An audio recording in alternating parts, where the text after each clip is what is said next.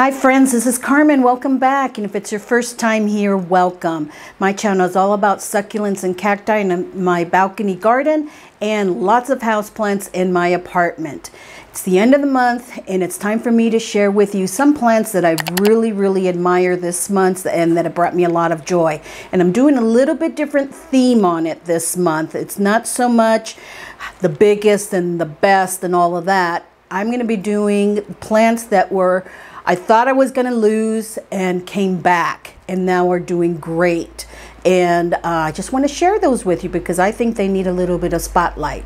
So stay tuned and we'll get to it. So as many of you know, I do have in my plant room here a little ICU unit where I bring plants that are not doing so well, that need a little bit love and care and just a little bit more attention and closer eye on. But sometimes I don't always show you after they get out of ICU and after they're out and about in the rest of the plants and how they're doing. So that's what I'm going to do today. I'm going to share with you some plants, 5 of them specifically, that are doing well after being on the brink, and one plant that I need your help with, that I'm moved around. I've had her in ICU, brought her out, moved her different places, and I can't quite figure out what she wants. So I need your help on that one. So let's start off with, how about this Hoya here? This is the Hoya carnosa compacta, Hindu rope. And this one, you may remember my mentioning to you, there were 4 different cuttings in here, rooted cuttings, that initially were doing well.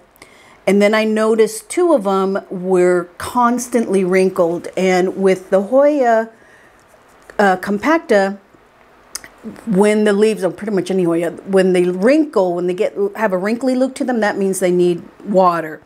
Well, 2 of them were looking nice and firm and healthy because I was watering it on a adequate schedule. But the other 2, no matter how many times I watered it, always looked wrinkly. So I took those 2 out to check them out.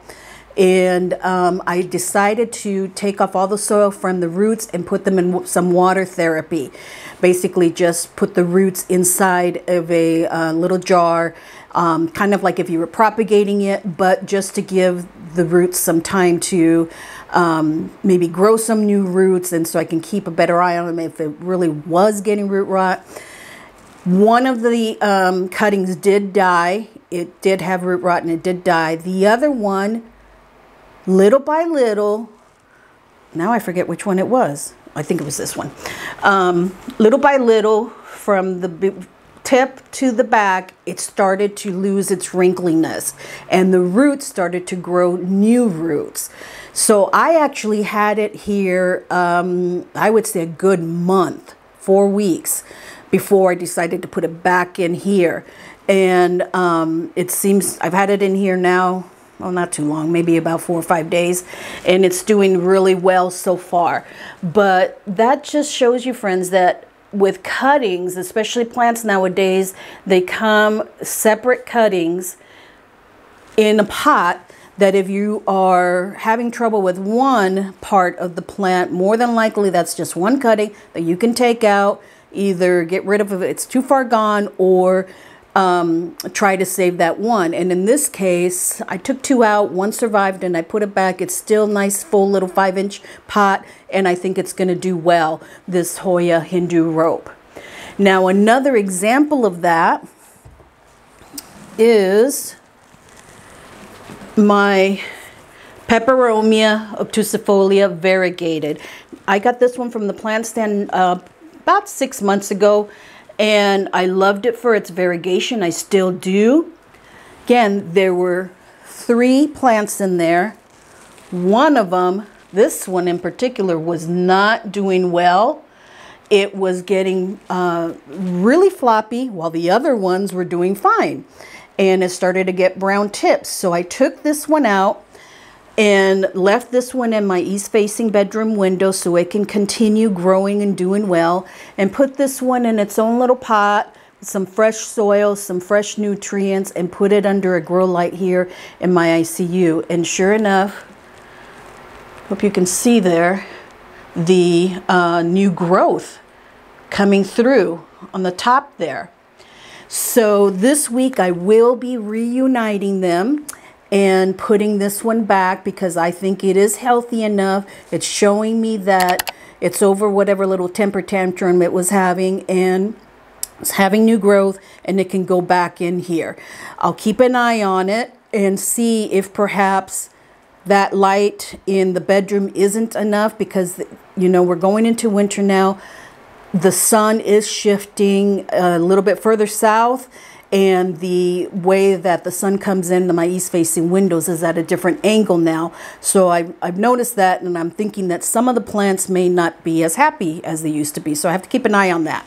But this Peperonia obtusifolia variegated is one plant that came back and now is healthy and can be reunited. Now, speaking of sun, you know, lots of people think that succulents and cacti can get sun and they'll be just fine. But there are some succulents in particular that can be very sensitive to sun and can get burned by the sun, can get bleached out by the sun if they get too much direct sun. And this Gasteria Little Warty was one of them. I had this one on my patio. And you can see it's got lots of pups on there. I have it in this little pot here. And it was getting too much, even more early morning sun where it was coming through. And before it moved over the building, was hitting these plants on that shelf. And it still has some of the damage. You can see here where it was bleached out, almost burned. Well, almost the entire plant looked like that. And these Gasteria Little Warties are susceptible to that. So I brought it inside. This is one of the best succulents to have inside your home, friends. Because, well, I don't want to make a separate video out of this, but they're slow growers. They don't want direct sunlight. They just want bright light, and that's what I gave it. I put it here in the plant room, not even under a grow light because I figured that would make it even worse, but I put it on my back shelf here where we'd get just ambient light, room light basically, and little by little the coloring started to come back. Not completely back because that area right there still needs to recover, but it's been in here probably 3-4 months recovering, and even the new pups have gotten bigger. The new pups have a great coloring to them, and I could even propagate those if I wanted to. But this is a plant that I thought I was going to lose because it was just so bleak. You know, the coloring on it was like, this is a goner. But when I took it out of the pot and I looked at the roots were still good. I just realized it was getting way too much sun. So I gave it some sun relief and just some ambient light in here in the plant room, and it made a complete recovery. That's Gasteria Little Warty. Wonderful, wonderful succulent to have indoors. Okay. Now, another one that had some sun damage, not because it was outside, but because it was in a window. This is my neon pothos, and she's doing brilliantly now, but you can see here that not too long ago, when this one was in my bedroom window in the summertime, when the sun was in a different location, the sun was coming straight through, and this guy, even though I tried to move the blinds, angle them, was getting too much direct sun. So it got burned in some areas. You can see some of the damage still there. So I brought her in here to the plant room, and I put her up at the top here of my shelf, and just to get some ambient light, give her a relief from the sun.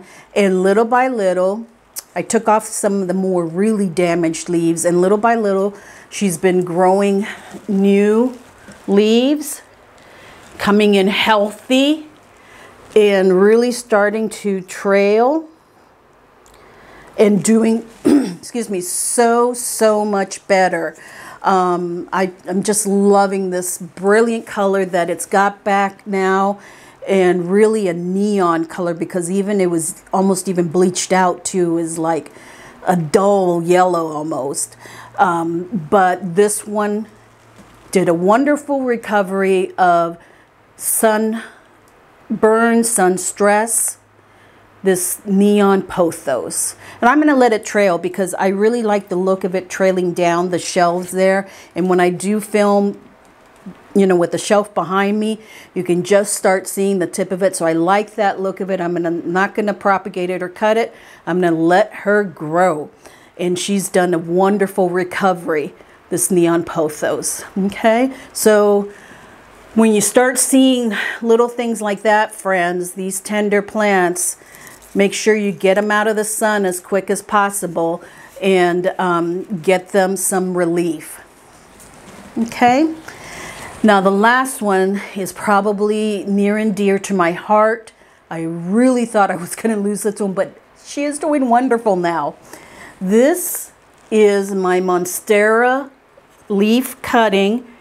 I got this leaf cutting here from my mom, from her main plant that she had, believe it or not, outside for a long time, and she chopped it up. She gave me a leaf, and it started in soil, wasn't propagating. I took it out, put it in water. Finally, it rooted, and I put it in this nice chunky aeroid mix and placed her here right near the humidifier, and just really kept a close eye on her. And then, sure enough, she gave me this baby last month. Slits aren't the biggest, no, but after thinking I may lose her, I was happy. And then this month, look what she did. She gave me this baby. So she is doing wonderful, from a cutting that I thought I was going to lose to now growing so big and strong with 2 new leaves. I think I have to put a little pole in here because she's a little heavy on this side. But she's doing wonderful. I'm just so happy with the recovery that she's made. And, you know, if it wasn't for it being for my mom, I probably wouldn't have, you know, worked so hard to save her. Because I think when you get plants or cuttings from special people, you just want to, you know, work even harder. And that plant was really old. It was like 30 years old from when they first moved here. And I really wanted to save a part of that plant. And now it is saved. And now that plant will live on. So I'm really happy with that. Okay. So let me show you the one I'm having trouble with now.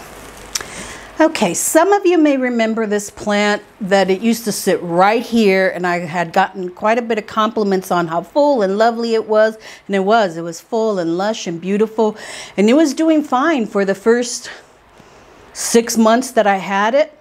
And then about 3 months ago or so, it started getting browning and yellowing leaves. Okay, all right. Take them off, and it started getting more and more, till finally I'm like, what is wrong with you? My Syngonium white butterfly is down to this, friends. I don't know what to do with her. I've inspected her for pests, but look at all this browning that she's getting, or has. And the strange thing about it is that she's getting lots of new growth still. Look at that. But then look what happens. A lot of the new growth gets brown and dies off. Not too many of them make it. And I am at the point where I just want to cut her down to the bottom. I don't know. What do you think, friends? I've changed the soil. I've repotted her. The roots looked good. It's not root rot. She was in this east-facing window, but she was not in direct light. if I placed her under the lamp, she seemed to get worse. So that was not good. So I have her down below over here in some ambient light. And I really want to save her, you know. And I'm thinking, I don't know, maybe I should chop it down, because I just noticed way down here at the bottom, you see that down there? It's getting new growth down there. So maybe she does need a hard cut back, and, you know, tell her to stop her fussing.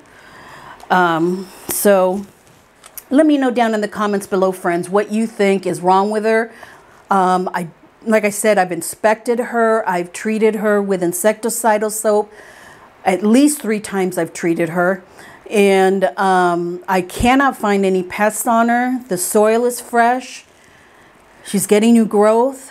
Is it just that, you know, do they normally do this? I only have 3 syngoniums. This was the first one I got.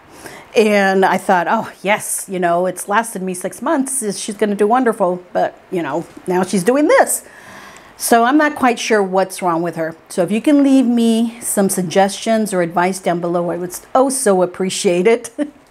And we'll see how she does. I'm not giving up on her, because I truly believe she still has potential. Okay, so those are the plants, friends, that I have saved and brought back. One of them I'm still working on, and I, you know, love doing that. It is really a sense of accomplishment that you've saved a plant and brought it back, and it's doing even better than before. I think that's kind of a little bit of a high, you know, that us plant parents get in being able to do that for plants. Now, if you enjoyed this video, please, friends, do give it a thumbs up. I appreciate that so very much. It helps me out so much. I appreciate all of you. It's just Thanksgiving weekend right now, and I do want to say to all my American family and friends and subscribers, all of you, I want to give you a thank you so much for all the support that you give me and all the wonderful comments that you leave, all the likes, all the shares, all of that. I couldn't be where I am right now and doing what I love without you, and I appreciate you so very much. Thank you from the bottom of my heart. Having said that, I will see you in the next video. Before I get all teary-eyed, I will see you in the next video. Enjoy your day. Have a blessed day. Bye-bye now.